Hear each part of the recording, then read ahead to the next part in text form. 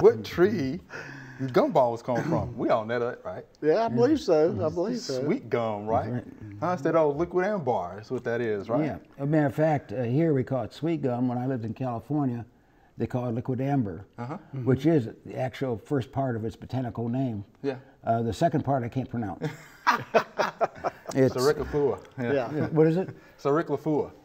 Thank you. Yes. I fought that last night, trying to figure out how to say it.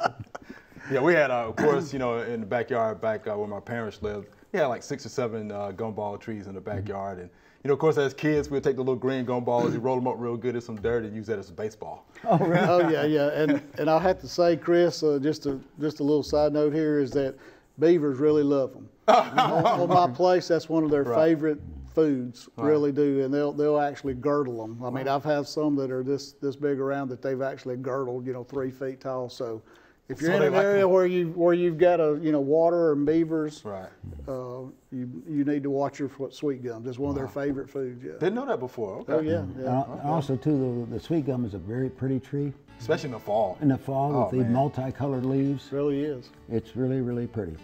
All you just got to remember is don't go out and barefooted. Thanks for watching the video. We hope you enjoyed. To subscribe, click below.